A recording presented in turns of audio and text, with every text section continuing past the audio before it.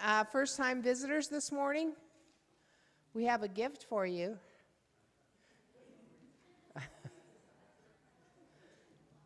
Is she really a first-time visitor back there? I think she's joking.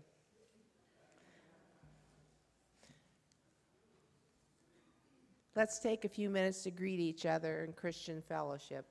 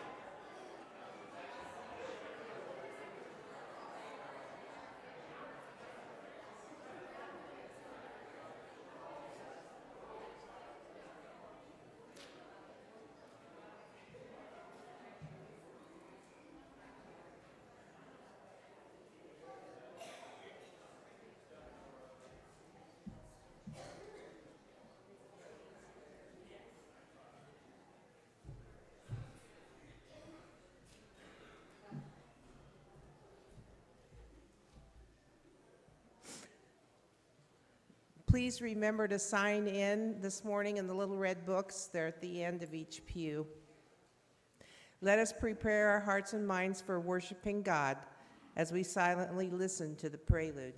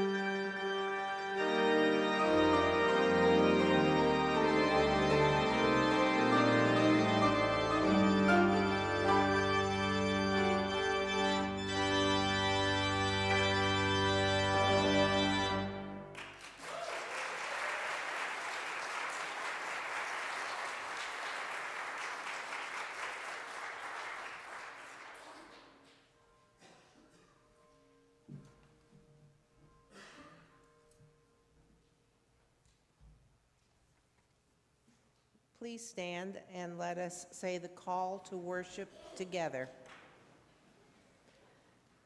I am not ashamed of the gospel, because it is the power of God for the salvation of everyone who believes, first for the Jew, then for the Gentile. For in the gospel a righteousness from God is revealed, a righteousness that is by faith from first to last, just as it is written, the righteous will live by faith. Let us say the opening prayer together. Lord of all, pray for me that whenever I open my mouth, words may be given me so that I will fearlessly make known the mystery of the gospel, for which I am an ambassador. Pray that I may declare it fearlessly as I should. Amen.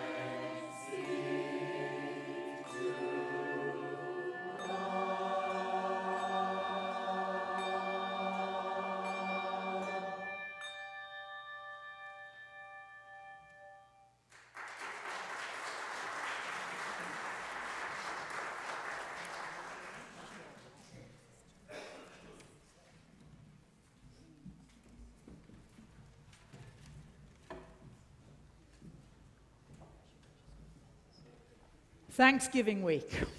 We have so much to be thankful for. We are sitting in this nice, warm church surrounded by people who love us and we love, well, for the most part. And yet in our minds, we have the pictures of what we saw on the news with the devastation in California by the fires. And so with that in mind, what are you thankful for most this Thanksgiving? I'm going to ask the ushers to come forward. And we will take up our Thanksgiving offering.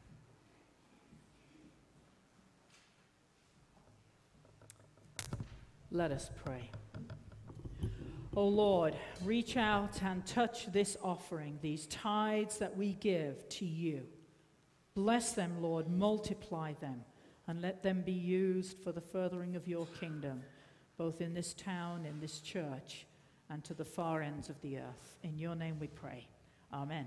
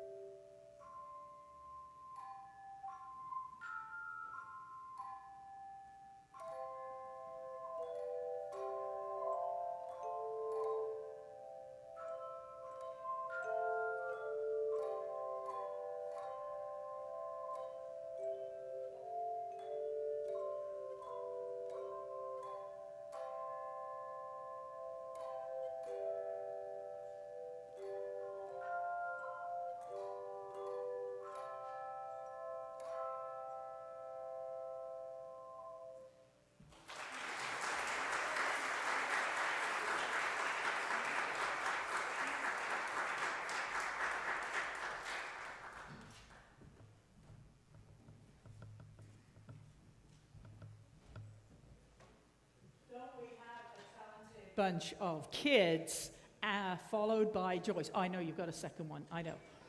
I'm talking while they're moving things. So, because I can always fill in, you know. But what a talented group of kids. And let me tell you, they're all reading music. And the difference between using the small bells that they did last year and the chimes is huge. So Joyce has done so much work with them, and they're just so talented. Now we hear another talent.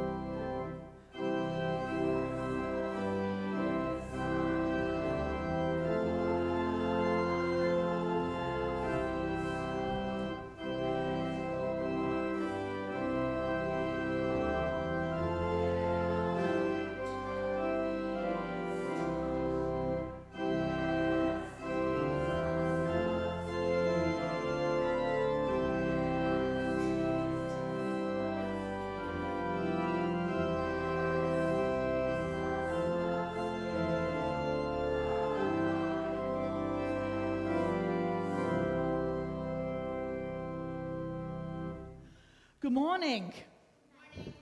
You only have a couple of weeks of school this week, right? A couple of weeks. I meant a couple of days.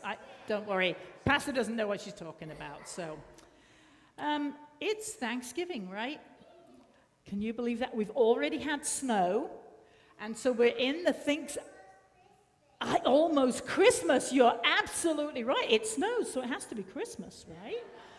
So I've got a couple of things to ask you, but I'm going to risk this. I'm going to give you the microphone. I want you each to tell me something you're thankful for, okay? We'll start here. I know you've got a candy cane in. Something you're thankful for. Candy cane. Yeah, good one. God. Dog, okay. Helping. Family. Jesus. Good one. Helping doing Christmas trees. Christmas trees, okay. What are you thankful for? Pie. Pie, good one. Yeah, they like that one. God. God. My crab. Okay. Pass it down the line there. Here we go. My family. Playing with my toy. Okay. School. School. Awesome. Friends. Okay, awesome. Gosh, what a lot of different things. All of those things we're thankful for. And I heard God and Jesus and just family, just all these different things. Over the last few weeks, upstairs in junior worship, you have been studying what we have been studying, part of Believe, and we have learned that we are to give our gifts to God, our spiritual gifts. What are some of those gifts? What are some of the spiritual gifts we can give to God? Love, excellent. Is there another one?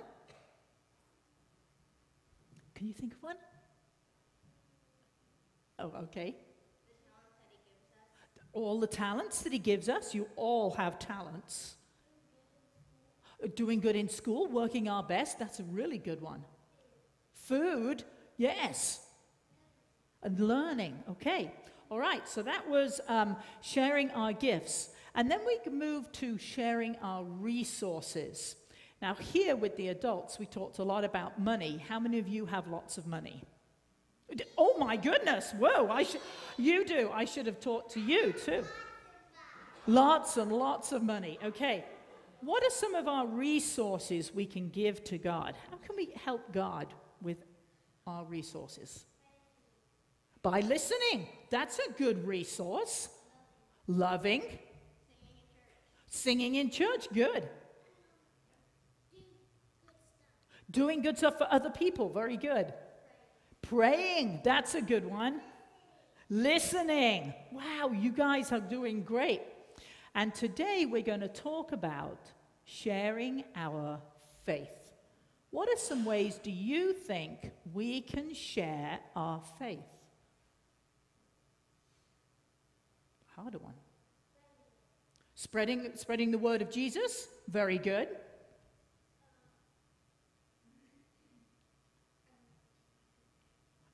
Spreading the word of Jesus. Okay, telling others about Jesus. Coming to church. That's a good one.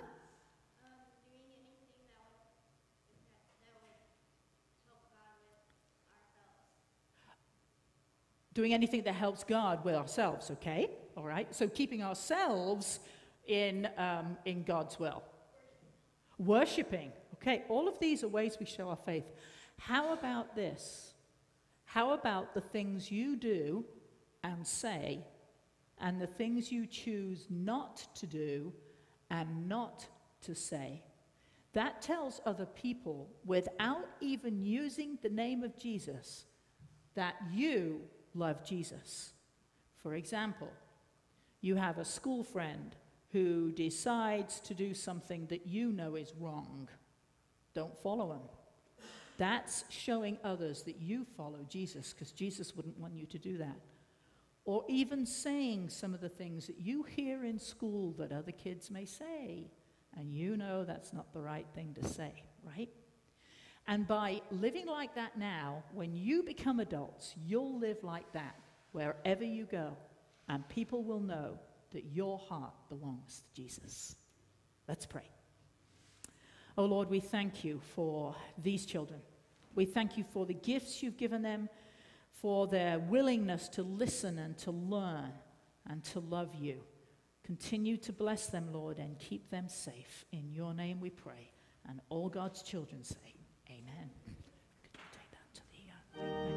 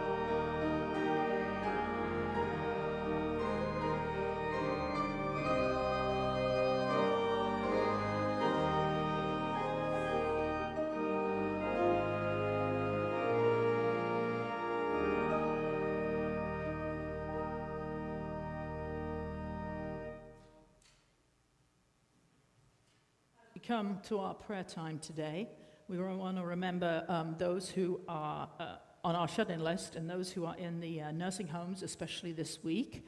Carla Gregory's mother has moved to Kingston, so she's there. So if you get a chance maybe to visit her, I know she would appreciate that. Just a couple of reminders that I want to bring up now. On our table that's by this set of doors here where you come in, our information table, there are some sheets with the summary of the 3 proposals that will go before General Conference in February. I've been talking about this, and this was a sheet put out by West Ohio Conference, so you can take as many as you want. We can put more there. There were about 11 of us from this church that went to a meeting that the bishop had to explain these proposals and just listen to what people had to say in our area. I am going to be holding a meeting soon, just an open meeting where people can come, and I will do my best to describe the difference between the 3 proposals. There may be more proposals coming forward, so that you can know what we're looking at ahead. And then I want to hear what questions you have. I may not be able to answer them, but I will try. And what you're feeling on this whole subject. So I will let you know very soon when that is going to be. Tomorrow we have the Connect program here, and if you are planning to die anytime soon, or even in the future, and you have not made any plans, why don't you come to this meeting, one at 11 o'clock and one at 6 o'clock tomorrow here in the basement. And also, please don't forget, we have a Thanksgiving Eve service on Wednesday night, just about 45 minutes to give thanks to God. In our first service, when the prayer cards came up, I had a card that was a little hard to read, but it was from Eli. And Eli wanted us to remember God because God made us. You know, we fill out these prayer cards, people that we know who are hurting in one way or another, and we want to pray for them, or a joy we may have in our life. But very rarely do we just give thanks to God for being God and for making us. So I thanked Eli for that, bringing us back down to the basics of why we're here. Brian and Deb Mailer want to ask us to remember Mason Bloom. His cancer has returned. He has spots on his lungs. And so let's just remember him. He's 18 years old. And Lynn Bayer asks us to remember a co-worker whose father is in stage 4 cancer.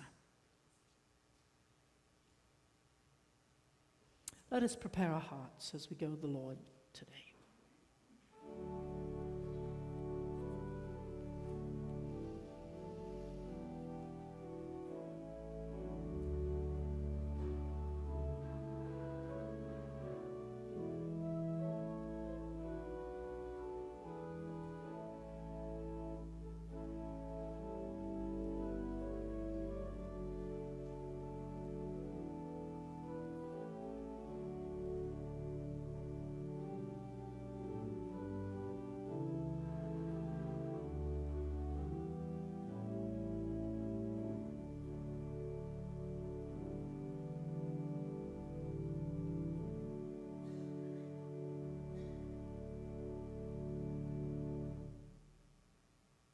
Oh, Lord our God, we give you all thanks and glory today.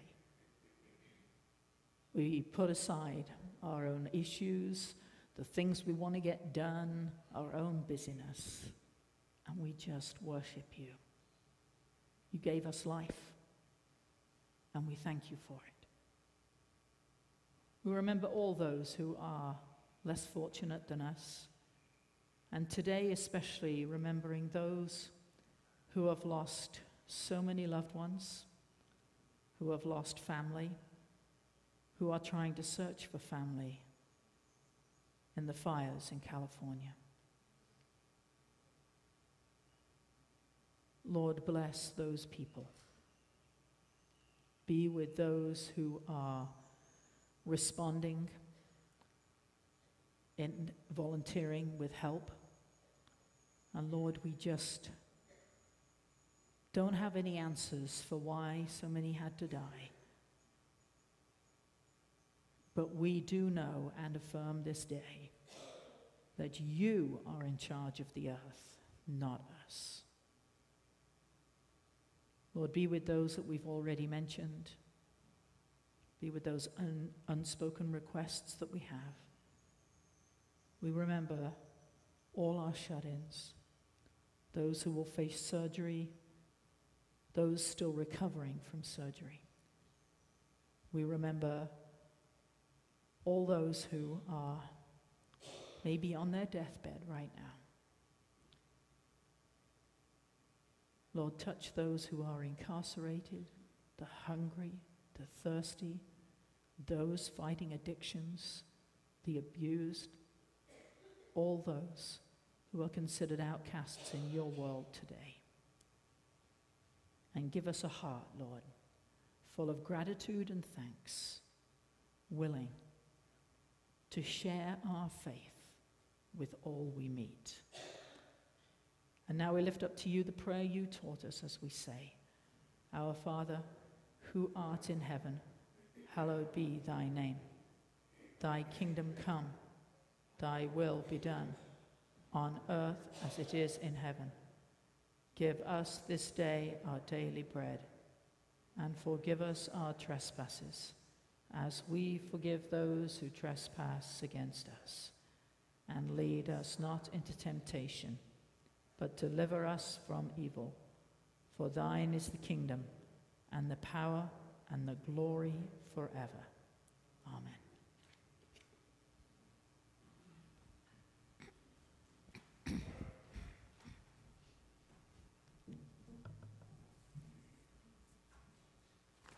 Please stand for the reading of the scripture. Today's scripture reading is from 1 Samuel, 1st chapter, verses 4 through 20. Whenever the day came for Elkanah to sacrifice, he would give portions of the meat to his wife Peninnah and to all her sons and daughters. But to Hannah he gave a double portion because he loved her, and the Lord had closed her womb.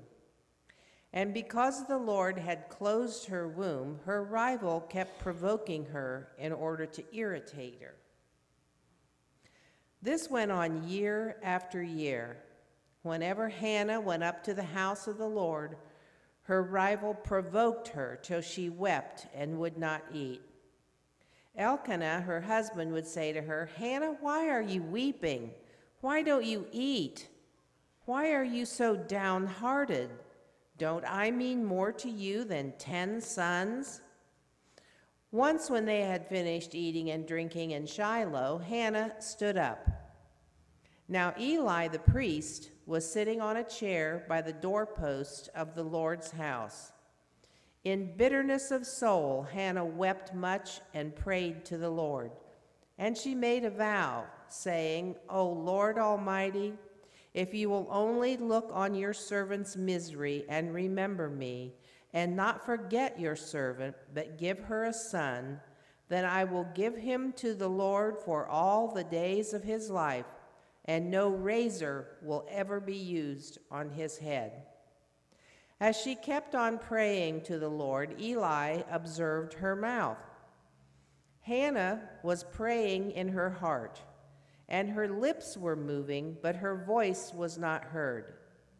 Eli thought she was drunk and said to her, How long will you keep on getting drunk? Get rid of your wine.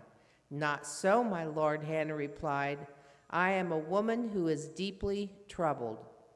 I have not been drinking wine or beer. I was pouring out my soul to the Lord.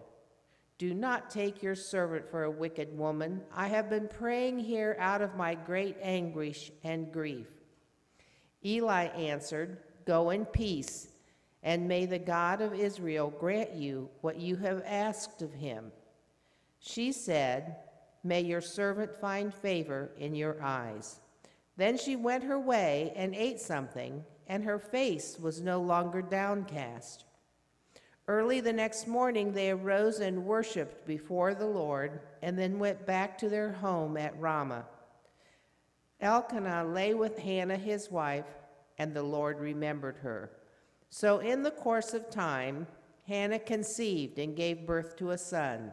She named him Samuel, saying, "Because I asked the Lord for him." This is the word of God from long ago for the people of God today.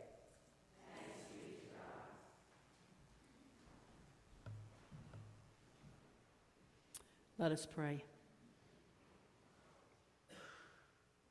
Oh Lord, open up our ears, our eyes, the eyes of our hearts and our souls, so we can hear your word to each of us today.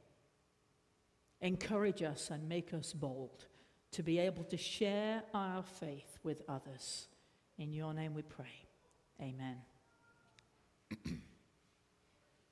We are God's ambassadors in the world, and we are called to share our faith through the way we live our lives, through words, through deeds, through actions, fearlessly. That was in our call to worship scripture this morning. I'm going to say it again because it is the meat of sharing our faith. We are God's ambassadors in the world. We are called to share our faith through the way we live our lives, through our words, through our deeds, and through our actions, fearlessly. Do we do that? Do you live your faith through the things you do and choose not to do? Sometimes it's hard. Here's an example. An elderly woman walked into church. A friendly usher greeted her at the door, helped her up the flights of steps, and politely asked, "Where would you like to sit?" She replied, "The front row, please." The usher said, "You really do not want to do that. The pastor is really boring." The woman asked, "Do you know who I am?" "No," he said. "I am the pastor's mother," she replied. He said, "Do you know who I am?" "No," she said. "Good," he answered. How many times in our lives have we maybe said something to someone and then regretted it, or said something in a private conversation in a public place that was overheard? I know I've done it, and I bet you have too. We must think carefully how we live our lives, because everything we do and say reflects God. And we are ambassadors. We are God's representatives in the world. Or maybe you're like this mother. After school one day, a first-grade boy came home and said, "Mom, the teacher asked me today if I have any brothers or sisters who will be coming to school." And the boy's mother replied, "Well, that was nice of her to take such an interest in you. What did she say when you told her you are an only child?" "She just said, 'What a relief.'" I know many teachers, after having our son in school, heaved a sigh when they realized there were 3 more Lehmans to come through. Sometimes the things we do and say are not what Jesus would want. And sitting in a pew on Sunday morning does not make us disciples of Jesus Christ or even Christians. Romans 10, 9 and 10 says this: if you confess with your mouth Jesus is Lord, and believe in your heart that God raised him from the dead, you will be saved. For it is with your heart that you believe and are justified, and it is with your mouth that you confess and are saved. 20 weeks we have spent on the topic of believing. We must believe it, that's heart. We must know it in our minds, and then we must go out and show it in our actions. Everything you do, everything you say shows what you really believe. I've used the story of Hannah for many different reasons, but never really for sharing faith. But her story, I think, shows her faith on a level that we can understand today. Hannah is loved by her husband. She could not bear children, but her husband loved her. We know that because it says so, but also because he gave her more portions than he gave his other wife of food. But Hannah remembers her past and is looking at the present, but is also looking at the future. Her husband is older than her. What will happen when he dies? We know his other wife won't take her in. She has no children to take care of her. She would be destitute, out there on the streets, homeless, without food or anything. How long do you think she would have lasted? We'd never have known of her. So the fact that she doesn't have a son is a lot more than just not having a child. She is considered a failure in her faith because her purpose was to produce children. It's interesting, isn't it, in this portion of the story that Peninnah only seems to provoke her the most when they are in a public place and everybody is looking at them.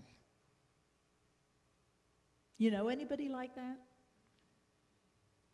She keeps pushing until Hannah, year after year after year, is so broken down that she cannot eat, she cannot drink, and I should imagine she has trouble worshiping God. And so one day, she gets up from the table and goes to the temple and falls on her knees. And it's amazing that the scripture tells us that Eli, the high priest, is sitting on a chair in the doorway to the temple. And remember, Hannah can only go in to the women's court where everybody else can go. She can't go any further. And he's watching her. It's amazing to me because here represents the man who is a direct representative to God, the high priest. And a lot later on, we find out that Eli, because of the wicked life he led, and because he did not raise his sons to be good priests, and because he's fat, he sits on that same chair, falls off it, and dies. And that's the God's truth. It's in the Bible. So it's amazing to me how there is a reference here to Eli sitting on a chair and what he represents when he's supposed to be representing God. Hannah pours out her heart to God. She holds nothing back. She totally surrenders, as we have been talking about the last few weeks. Undoubtedly, she's prayed before and asked for her womb to be opened and asked for a son. But there's something different about this. She's not going to take it back. She's telling God the honest truth. No doubt, she's saying, I don't understand why you've closed my room. Don't you see the misery I'm in? What is going to happen to me in the future? Don't you care about me, God? She unloaded, as many of us would like to, but sometimes fear to do that to God. And Eli comes up to her and assumes, because she's praying in her heart and her lips are moving, but no noises come out, that she's drunk. Now, if that was me, I'd have got up and popped him one on the nose.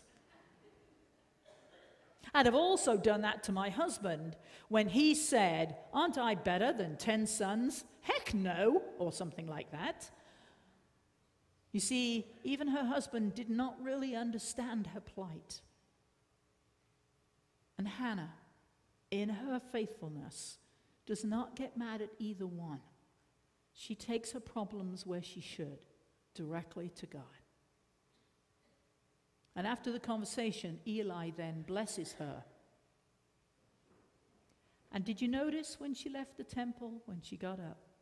She walked out, she sat down and ate a huge meal probably, which is appropriate for Thanksgiving coming up. And she was no longer downhearted. All her problems had been left at the altar, and she was going to live her life as God wanted her to. We know that later on, she has a son, Samuel, and she dedicates him to God because she said, I'll make a vow with you, God. If you bless me with a son, I am going to dedicate him to the Lord for the rest of his life. Now, that wouldn't help her out of her predicament, because she still wouldn't have anyone to look after her in her old age. But God knew that, and he blessed her with more sons and more daughters. Have you ever made a promise to God? Have you ever bargained with God? And if you say, no, I would never dream of that, think again. I bet there were at least one or two of you yesterday afternoon watching a certain game who said, God, I promise blank if you just let Ohio State get their game together and win. And by your laughs, I'm guessing I'm right. We all barter with God. And then when things turn around, we go off and live our merry lives, right? You got to watch out. Because God will carry forth his promises, and he expects us to. Here are the most important facts to learn from Hannah's story. Not only God, but all those around us are watching what we say and do all the time, even when we don't think they are. It's kind of like having your computer open, where we found out that people can actually spy on you through your camera on your computer, or through Alexa. When you ask them to play music, they can hear you. Now, I don't know how much is that's true. If somebody was listening in, they'd be totally bored in my house. But imagine everybody watching you and listening to you. Do you really live out what you truly believe? Does your lifestyle, even when people are not looking, show others that Jesus Christ is your Lord and Savior? We cannot live a life like that alone. We must rely on the support of others. And we must be in communication with God to hear his will for us. Today's Consecration Sunday, not only will we be consecrating our commitment cards, we will be consecrating ourselves. So take out your card, if you will. Some of you may already have filled this in. Some may be doing it right now. And we have provided you with an envelope. I know some people are concerned that others may see this. The only person who sees these are Erica, or is Erica rather, as she inputs information into our program. I'm going to ask one thing though. As you put your paper into the envelope, don't seal it unless you really want to. Of course you can if you want to, but that way we can reuse the envelopes. I'm being cheap. Okay, I'm trying to save us money. We ask 4 things on this card, and I want to draw attention to it because it's important. It's what we've been speaking about. The first question is asking if you are willing to pray for our church and our denomination. It's no secret that there's problems in the denomination, just like the Lutherans and the Presbyterians have been through and other churches. And we're struggling right now. How often do you really pray for the people of this church? Do you pray for me so I can lead the right way? Do you pray for our leadership team that they can lead us into the future? When you check that box, I want you to be serious about your prayer commitment. Not a 2-minute prayer as you're dashing down the road, but a time when you are specifically focused on God and lifting up our church and our denomination. And the second thing is asking if you're committed to attend Sunday morning worship as you can. It's easy just to, oh, yep, check that box. And next Sunday say, oh, I don't really feel like getting out of bed. Those are extremes, but are you really committed to your faith in your attendance and your presence? We are the body of Christ, and when you're not here, you are missed. The third thing says, I would like to serve as, and then there's a blank. Most of the cards we get back usually have this line, still blank. So I want to ask you, we ask for people to serve as acolytes and greeters and liturgists. In fact, next week we will be passing the sheets. There's already sheets out there. But people then say, well, I didn't know. Well, that's probably because you're not reading the bulletin and not reading the newsletter or watching and reading the announcements. Are you committed to what you say you will do in the church? And in the beginning of January, I and some others, your leadership team, will be standing here telling you about the objectives and goals that we have just finished writing for next year. We have specific things that we are going to do. And I am given that task to carry out. The leadership team is behind this because we did it together. But we cannot do it alone. I cannot do it alone. A few weeks ago, we talked about your gifts. And you know you have gifts. Are you using those for God in the church? Maybe, maybe not. But I'm going to need help. Now, if you have a last name at the beginning of the alphabet, you're going to get a call first, because obviously that's where I'm going to start in the list if I don't have any names right here. If your name is at the end of the alphabet, one day I might just start at the end, so only you in the middle are safe.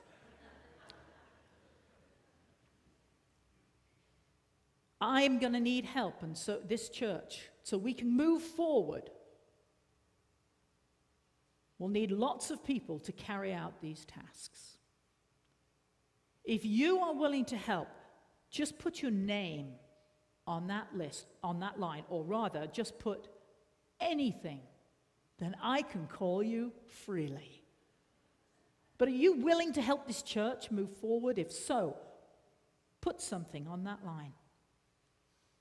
And then the fourth thing we ask for is how you are going to use your resources to support this church. We talked about money last week, and I left you with the question, do you give out of your wealth, or do you give like the widow did out of her poverty when she gave everything she had? Now, I'm not asking you to put your paycheck in the offering. That's not it at all. But I want to give you a little piece of information. We walk into the church, it's warm in the winter, cold in the summer. Some of us complain about how hot it is or how cold it is. Well, suck it up, it's not going to be perfect for everybody. And the lights are on. We have the videos. We enjoy meals. There's one today. But that costs money. You know that because you live in homes and have to pay electric bill. Did you know it costs this church $50 a day just for the heat and the lights? So if 7 of us said, we're going to give $50 a week, or even $10 a week, right? Or $50, we're only paying for a week's worth. Everybody else has to then are burdened with all the rest of the costs. We're in the process of writing our budget, which is why we need you to fill these out. Because as you know, you can write a budget and say, this is what we need. And then when we get these cards in and we don't come anywhere close, we've got to start cutting and cutting hard. And we've already done that. So please think and pray about what you will continue to put on these lines. And by the way, don't be like, or to avoid, rather, what I told you I did last week, where I kind of overlooked accidentally paying October's tithes. So I did October and November together, and that was like hard because it was a lot harder, bigger of a check. Remember the story about the man who made more money and he didn't want to give his tithes? Why not sign up for e-tithing? I'm going to do that because then I don't have to worry about whether I'm here or not. My tithes are paid. My obligation to God and the church is fulfilled. And I know Erica doesn't have to have a heart attack because cash flow is going to be good. We do this at home, but we're not good about doing it in the church. So I want you to think about that. Put your name down.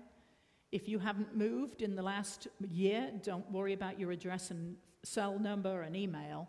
But if you've got a different one, put it down so our records can be straight.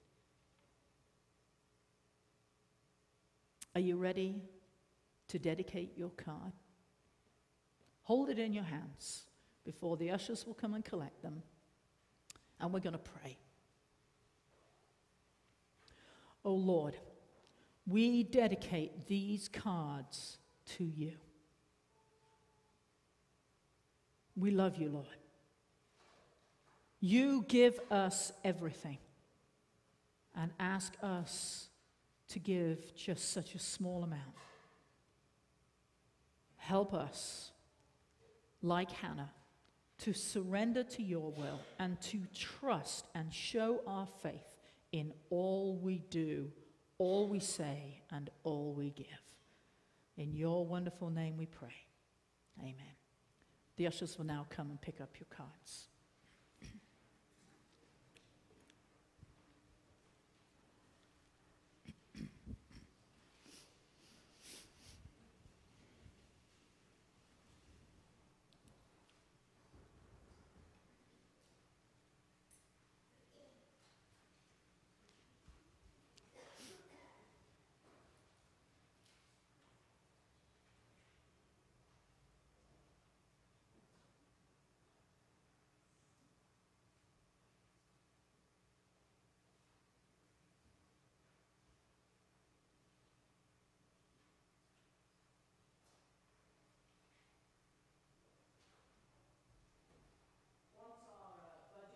And income has all been settled, so wait till the beginning of the year.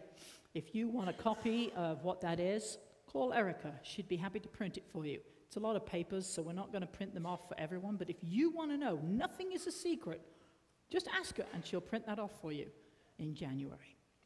Let us stand and sing praise to God.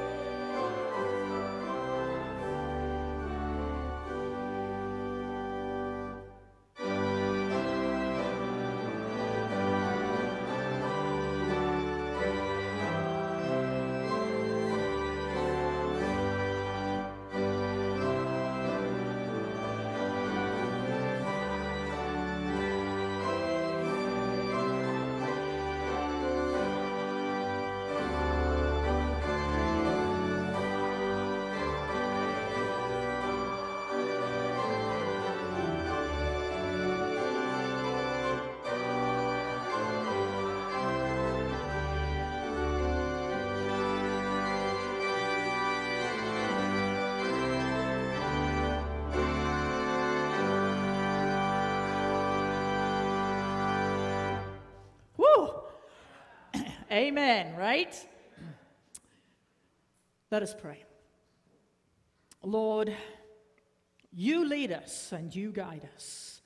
If we are willing to let go of our own will and follow you, and we need to be reminded of that week in, week out, and sometimes day in, day out. Lord, lead us, consecrate us. Let us be your people, ambassadors on this earth. And as we leave this place, go before us, behind us, beside us. And we ask this in the name of the Father, the Son, and the Holy Spirit, and all God's children say, Amen.